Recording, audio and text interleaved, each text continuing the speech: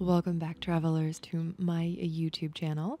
Today I am going to do my first ever home tour in Palia, and I'm going to be touring my own. So I hope that you enjoy this cozy little tour of my Ghibli or Ghibli, however you choose to pronounce it, inspired home. For this tour, I'm actually using my secondary account. It's an account I use to restart the game so that I can answer questions for newer players and have that memory fresh. So she's just a base character, base clothes, nothing too fancy about her. But this way I can actually tour my home without going into editing mode. And you get to see all the pretty details without that grid coming up. And I don't have to walk fast, I can walk slow.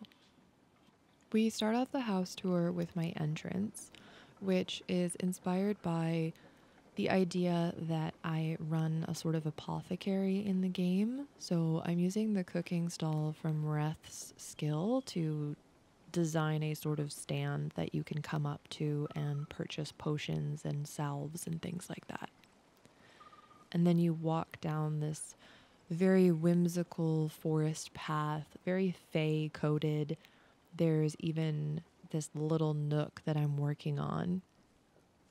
And if there were books I could use as decor, this would be covered in it. Papers, scrolls, just a cozy little corner for the Fae to read and tell their stories and the lore of their world. And of course, as you make your way down, you are going to come across my outhouse and my target practice station, which I designed specifically to make it look like a actual proper practice range. And who doesn't love an outhouse at the end of a mythical path? If you've got to go to the bathroom, you might as well make it whimsical, right? Beside this, I have my laundry station, which unfortunately I don't have all the recipes from the chop-up piles yet for the items I want to use for this, so it's kind of just a stand-in for now. This particular section is actually the least decorated, which is why I'm getting it done at the beginning of the video. This is where my silver wing is going to go once I actually get it, but because the quest is bugged right now, I don't have it. So the plushie from Zeki is a stand-in. And this is my bug house. I know a lot of people love to show off the fish that they catch and the bugs that they catch. I really wish that I could have the bugs out of their little terrariums, but because the game doesn't let me do it, I decided to put them all in this house and just pretend that they're roaming freely in their world. So there's a lot of fruit and vines, so to speak, all over this house to sort of imagine that if the bugs were free flying or free crawling, they would have things that they could eat, things they could do, water that they could splash in and drink. So that's where the inspiration for this came from.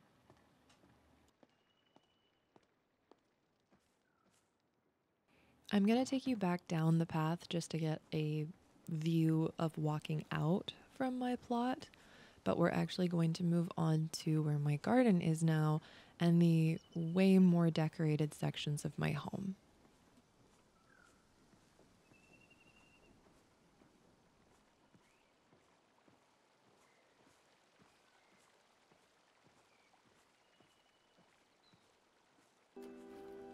I want to take you over my little pond and into the path to my home and to my garden.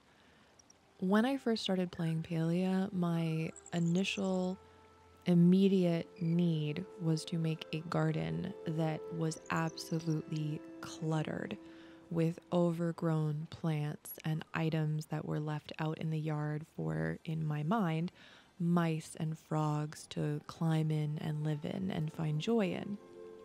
I have a love of using the item overlapping glitch to make things look a little bit like they wouldn't or a little bit better, so that's why I was showing off my frog, because I put it into one of the little fountains so that the frog was getting water on him, because I just think it's extra cute.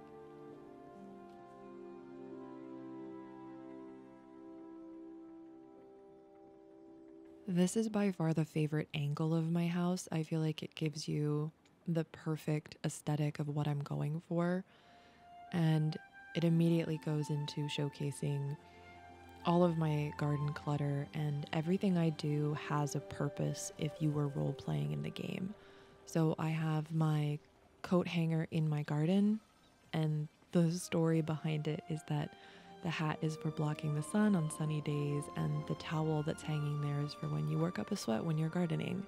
So everything is placed in a position where it would be functional if you were in fact living in the world of Palia. Don't mind the fact that my garden's not watered. I forgot about that. We're now moving into, I guess, what I would call my workstation.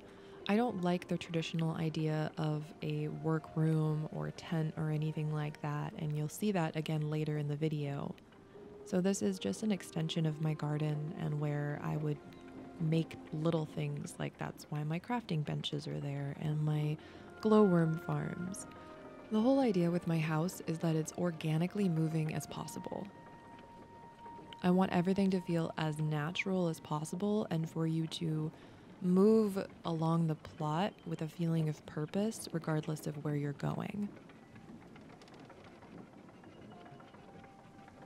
Mind you, this plot is not done, and I don't think it will ever be done, so to speak, because S6 adds in so many updates all the time with new items and new things that you can use for decor that this will always be constantly changing.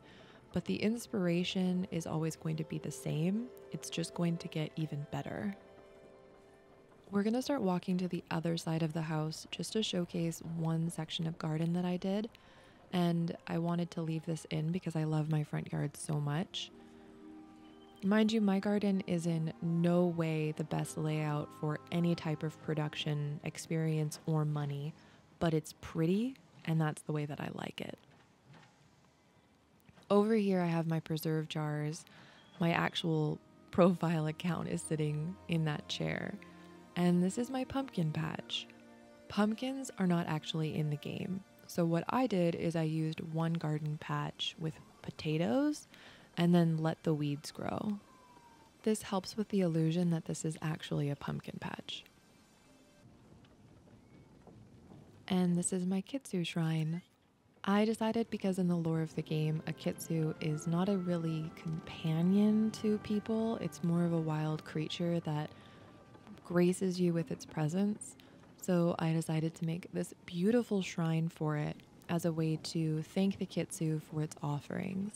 And I decided to keep everything within the autumn color tone here since the Kitsu is primarily fire themed.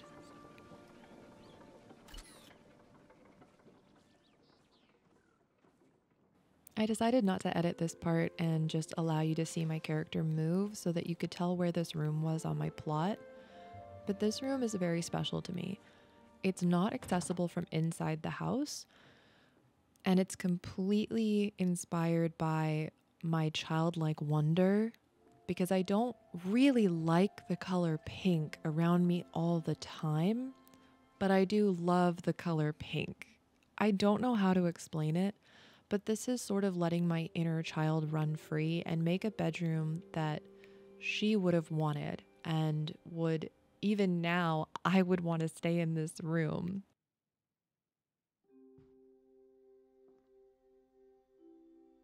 So I like to call this my storybook fantasy inspired room. Stepping into it should feel like stepping into a world of whimsy and fairy tales. I even specifically used the picture on the wall that kind of looks like a cottage from a fairy tale, and some secret woods that are enchanted by fairies. It's supposed to overwhelm you with the feeling of whimsy, and I hope that that came across.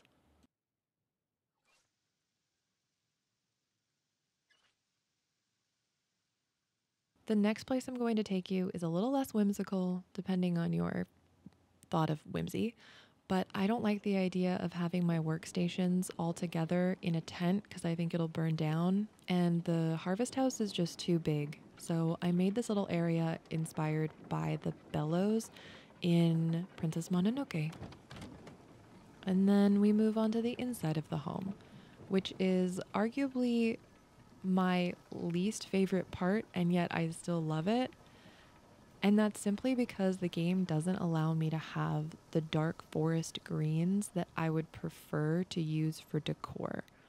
The new wallpaper was game changing for me, but the game is still missing out on a lot of what I need for my specific design style. That didn't stop me, however, from doing everything I could to make this feel like my perfect Ghibli home, from the clutter to the bugs to the plants to even the sword on the wall, which is my favorite reward item from a friendship quest.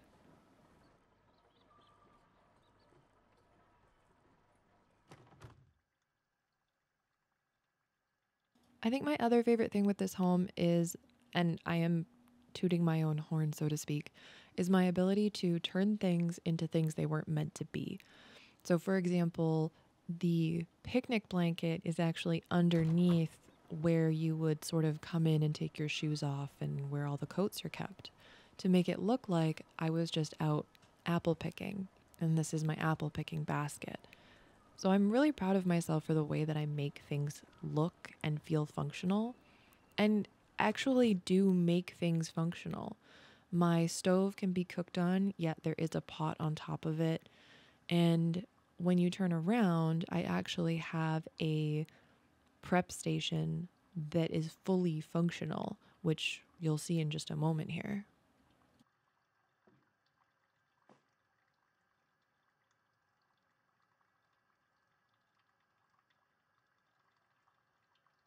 Mind you, this character is brand new, so she has no recipes unlocked yet, but you get the point. And if the game would let me have more foraging baskets like that one, I would super appreciate it.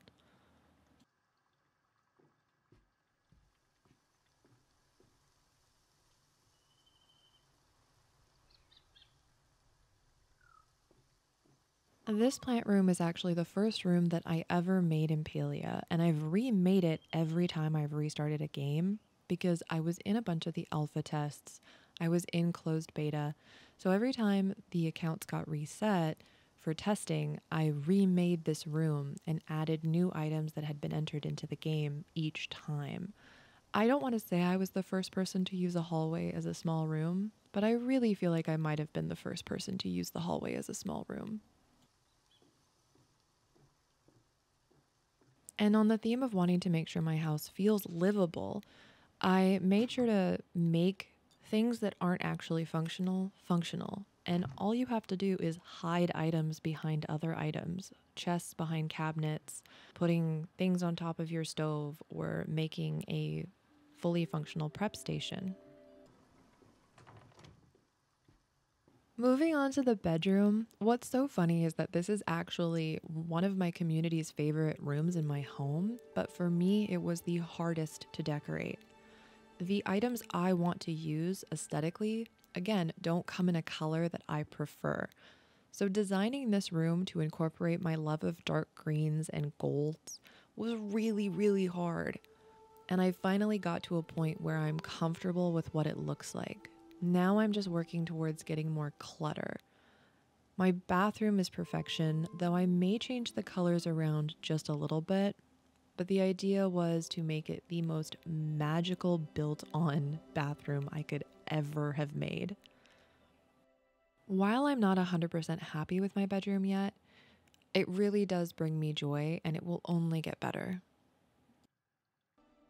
Moving on to my favorite room in the house, and I am going to spend a lot of time just showing you details of this room. I'm even going to just stand here for a moment and let you take it all in.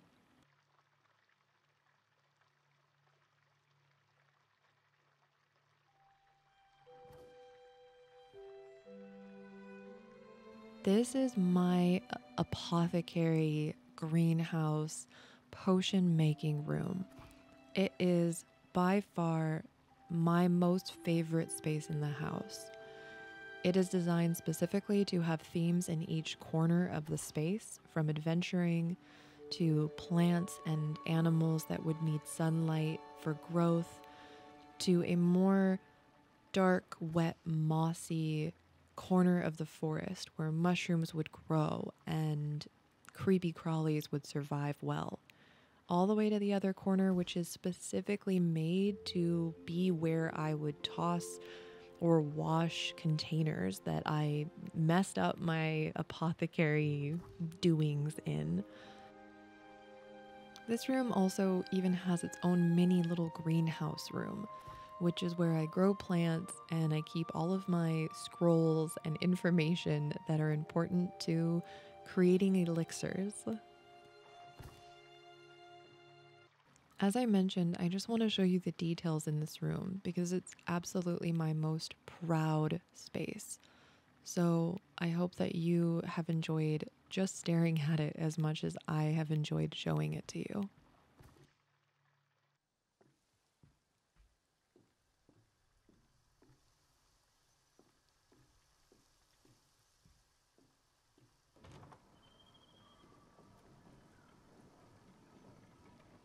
Next, we are going to make our way outside once again, and I am going to take you back into the corner where the outhouse was, but I'm actually going to walk you down into the forest.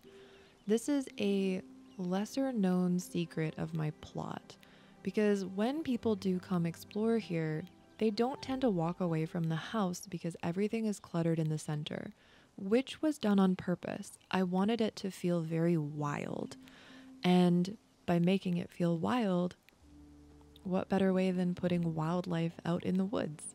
And from a distance, you can't tell that those aren't real Sarnak, right?